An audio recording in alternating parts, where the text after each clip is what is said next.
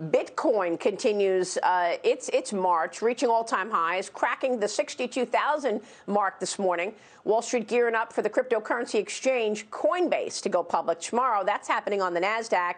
How far can this move go, Ryan?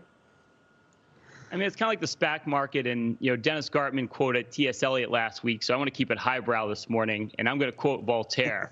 The more often a stupidity is repeated, the more it gets the appearance of wisdom.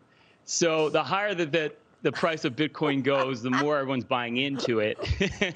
But I think the reality of it is, when you break it down, there's no intrinsic value here. It's extremely volatile. It's so volatile, to put it in perspective, because a lot of times it gets equated to gold. $90 million can move, an inflow of $90 million, $90 million can move Bitcoin by 1%. That's 1/20th what you'd have to put in gold to move it 1%. So, the volatility is just astronomical. We know it can go down as much as 80% like it did in 2018.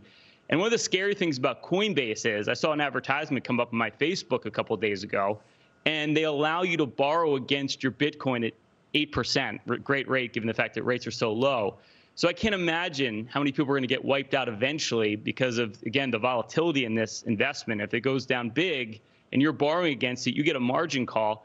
It's kind of reminiscent of the housing bubble, when people were borrowing against phantom values and all these different real estate projects that were basically vacant properties, if you remember what that looked like back in 08 and 09. Oh, yeah. So I think from all perspectives here, it's a very dangerous place to be. Now, you can vote on my Instagram stories this morning, because I asked the people today what they think about Bitcoin.